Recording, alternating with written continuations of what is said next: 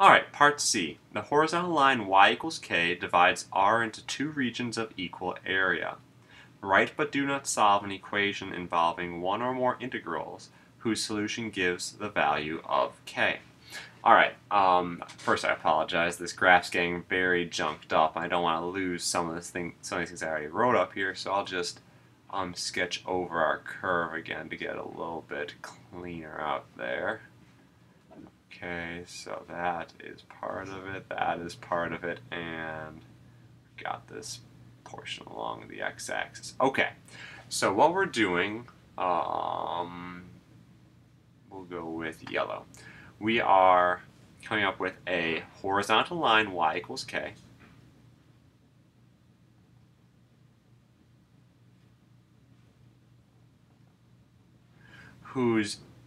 which splits the area into two equal areas. So first off, in order to do this, we're going to have to come up with some integrals to find these areas. Let us start by splitting this, let's see, how do I want to say this? Let's start by finding out where these intersections are. So this is the line y equals k. And we can find this value here by solving the equation, the natural log of x equals k, which of course gives me that this x value here is e to the k. You know, take e to both sides to get rid of natural log. Okay, over here, a little bit easier, we solve the equation 5 minus x equals k, so k equals 5 minus x. We add x, subtract k from both sides, and I get that this x value is 5 minus k. Okay, the last part now, I need to somehow set up an integral to get this to be half of the area.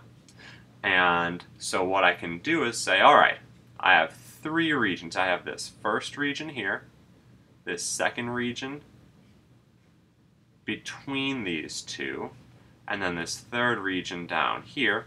And if I add these three areas, it has to be half of the total area. And I'm going to just use my answer from part A. I'm actually going to keep another significant figure from there so that the rounding would be okay. To say that, the integral, so let's look, the first area is the integral from 1 to e to the k. So let's do that. The integral from 1 to e to the k of natural log of x dx. Okay. Second area goes from e to the k to 5 minus k.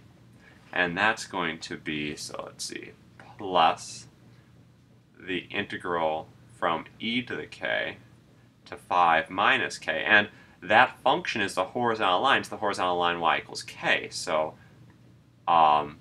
just have that be k dx. And I could even just done k multiplied by the difference between these. That would work out as well. Plus third integral from 5 minus k all the way up to 5 of 5 minus x dx. So integral 5 minus k to 5 of 5 minus x dx. And that has to be equal to, I'm actually going to use an approximate equal to sign because the right hand side is an approximation.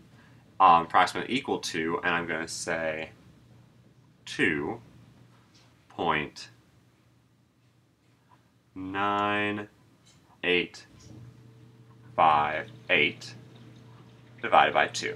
And I'm going to leave it at that. I could have included more integrals to keep it exact, but this should satisfy the requirements for the question.